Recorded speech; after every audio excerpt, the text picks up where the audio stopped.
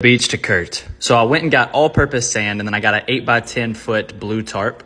I then emptied out a room and started setting up the tarp. I didn't want sand getting anywhere, and I got blue because it resembled water. And Kurt got on it right away, which was good, but I wanted the rest to be a surprise, so I put them up while I finished setting up the beach. I brought the sand in, which was not light, and then I started spraying it out carefully. Then once all the sand was out of the bag, I had to spread it evenly. Then I let in some natural light, and I got to set up the palm tree. It honestly took a really long time to blow up, but it finally did. I set it up in the corner, and all that's left was Kurt's beach chair with another palm tree, and the beach was complete.